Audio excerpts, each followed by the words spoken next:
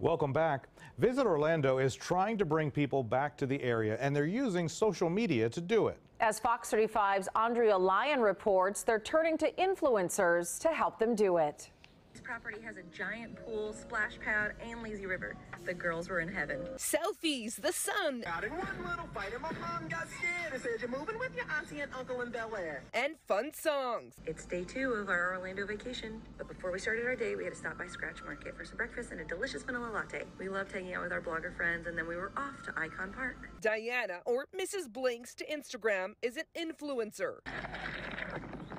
Just one of 60-some influencers working with Visit Orlando. The touch tank is always a favorite. When you look at a year ago, obviously our industry was absolutely devastated. You saw plummeting numbers, whether it was hotel stays, visitation numbers, airlift certainly declined. The 52% overall drop in visitors during the pandemic means Visit Orlando CEO Cassandra Mattei and her team are working in overdrive. We're actually inviting people to come back to Orlando because we're open and you can experience our destination very safely.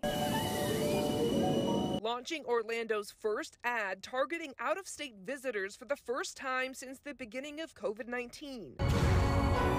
The ad paying off $40 million brought in, now being reinvested. The city plans on putting the money right back into its campaign to get more people back to the theme park capital of the world. It really was the most gorgeous day. A place this traveling mom We've heard so many great things about WonderWorks, and it did not disappoint. and influencer says she feels safe enough to explore. Our room was so clean and so spacious. Andrea Lyon, Fox 35 News.